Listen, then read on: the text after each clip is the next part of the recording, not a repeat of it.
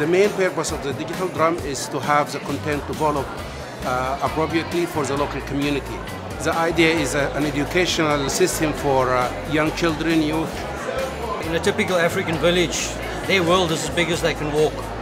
They got no idea about America, they got no idea about the rest of the world. It's a very small community. Now all of a sudden you come along and you expose them to all this new knowledge. On the conventional installations, it has Wikipedia and then Gutenberg Library, like a selection of Gutenberg Library. Educational materials from K through 12 and then higher education, videos and curriculum.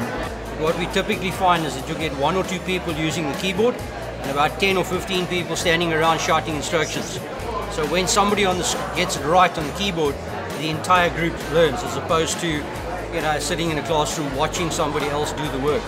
Over the course of a day, the kids' math skills improve. Like it's remarkable. And it's also a lot of fun.